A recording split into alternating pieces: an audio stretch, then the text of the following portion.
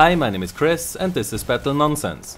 When you install a game on Steam, then you can select where you want to install it to. This is a very nice feature because you can then install a game on an SSD where you know that it will benefit from the additional speed.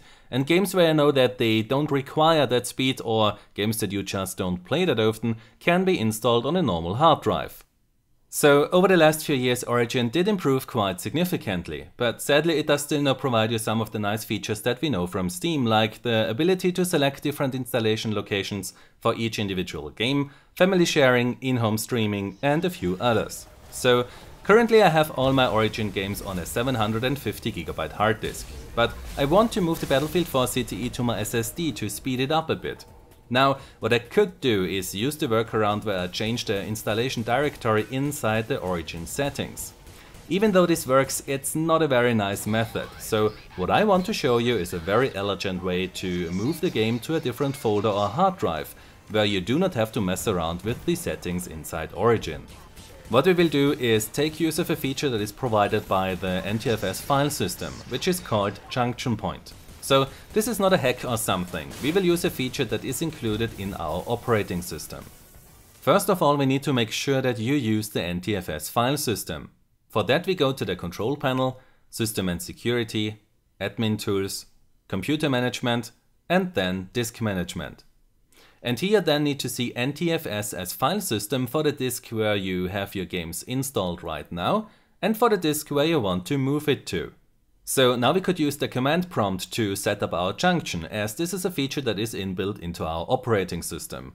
But that's not a very nice way to do it. So what we will do is that we search for a tool called Link Shell Extension. Hermann Schienagel is the developer of this tool. It's absolutely free, there is no adware included in the installer or something like that, as you see in the installers of other free tools. So if you want to donate, then you can find a few links for that on his website. Now what I want to do is download it, so I press Ctrl F, type in download and then scroll down a bit. So here we have the downloads for the 64-bit operating systems and the 32-bit operating systems. So what I use here is Windows 8.1 with 64-bit, so I want to download and install the first version of the tool. But before I do that, I need to download and install the 32 and 64-bit Visual C runtime components. After that I can now head over to the Windows Explorer.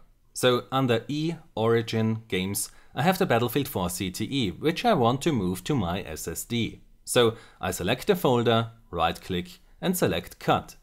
Then I go to H, which is my SSD. Here I create a new folder called Games. And then I paste the Battlefield 4 CTE folder into this new Games folder. Once it has been moved over here, I right click on the folder and select Pick Link Source. Then I go back to E, Origin, Games, right click and select Drop as Junction.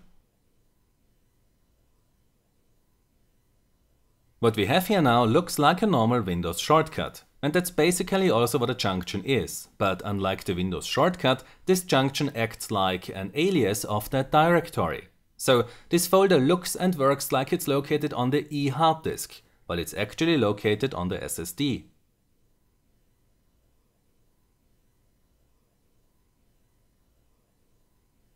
So if I delete a file here inside E, Origin, Games, Battlefield 4 CTE, then this file is also gone inside the actual location of the folder, which is on H, Games. So as far as Origin is concerned, this folder is still located inside E, Origin, Games. And if I join a CTE server, then this will work just fine. And if you want to move other games also over to your SSD, then you just have to repeat the same process that I just showed you here. But you can also use the junctions for other use cases where you just want to have a folder appear on a different hard disk than it's actually located on. In the description you can find the download link for the Link Shell extension, and if you have further questions then just post them in the comments. If you enjoyed this video then give it a like, subscribe for more and I hope to see you next time. Until then, have a nice day and take care. My name is Chris and this was Battle Nonsense.